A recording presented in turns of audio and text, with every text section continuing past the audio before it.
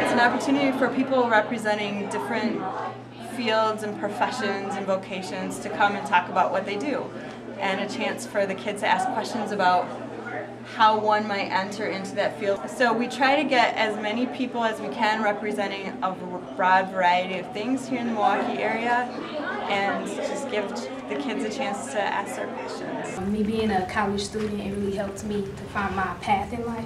Because you know, even when you graduate from high school, you might think you want to go into a certain direction, but college, you know, you change your mind so many times. So I think it's good to know that you can jump from different stuff and find your way in life. So it helps. I think the career fair event is really going well. There are some people here that are giving some good insight of what people want to do with their careers in the future, and I think that's really good, so we know what to work towards. And this will be the third year in a row that we've done it, and each year it gets better.